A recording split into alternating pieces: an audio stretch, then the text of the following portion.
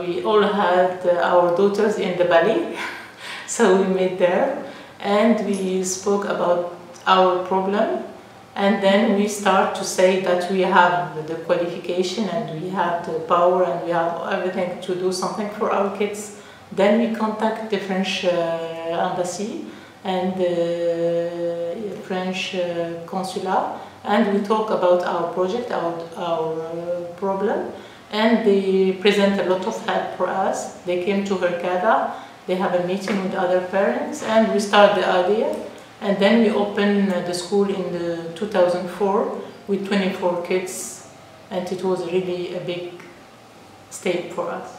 The biggest moment in my life, I can say, it's when on the 9th September 2004, we offered the boxes to the kids to enter for this first day in the classes, and they enter in the classes with the teachers, and I sat with Madame Hélène and we looked to each other, and we knew from this day that we are responsible of 24 kids and responsible of their study, their education and their future, and we knew that we couldn't make any step behind us.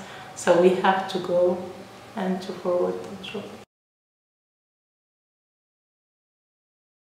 So it was very hard in the beginning, and we didn't get the most convenient shoes in the beginning, but we get shoes, and we knew different sites that we can go and bring teachers. We start with some French organization as Agir, the retired people who were in the education before, and we go like that. Then we become professional on this, because we go, even we gather many CV and we go in France and we make the interview with them and we choose them. So I can say that we have the chance to be in Hurghada, because the weather is nice all the year, and we have the advantage to have some sportive teacher who like to dive, who like the sea, who like the sun, so they are more motivated to come to Hurghada than to go somewhere else. Yes, for me she's not close-minded. She's open. She's when she's sportive, it means a lot. She is more dynamic. She gave a lot to the school, and she's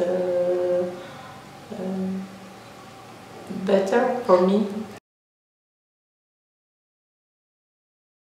They are all in the same field, and you know, we don't have a classic relationship with the teacher and the kids. They are when they have to be serious and to be academic and to be in the classroom, they are like this, and outside they are friends. They are around the same project, and they are also diving together. They are having many activities together. So it's like a model, as you say, and they are doing the same. Sometimes it's the kids who are teaching the teachers the other activity that they don't know. We are very lucky, and the personality of our kids is very rich, because we have 14 nationalities and 14 culture, and we are also focusing we are respecting each culture, and we are trying. We have many weeks in the year, and we are, for example, test week, we have culture week, and we give the opportunity to each one to speak about his country, his food, how they live, how they get married, and the others know this, and in the same time they are proud to speak about their country and themselves. In the same time also the others are having this knowledge and knowing this, and it's let them be stronger and have more rich culture than the others. I think that it's very, very good to teach them more than one language, and they have the capacity and the ability to learn it very fast, and we find them when they are in a group. switching from a language to other in 1 second. It's really it surprises us when we see them. For example, when he is speaking with Arabic, he moved to Arabic. When he is speaking with his English teacher in the same time in English, in German, in French, it's really very astonishing for us to see them. So the particular in our school that we are a family, and they are all our kids, and really we feel it. And what I want to say that I'm proud of my kids, and when I see them 10 years later on, and when I see them growing like this, and I'm really very proud of them.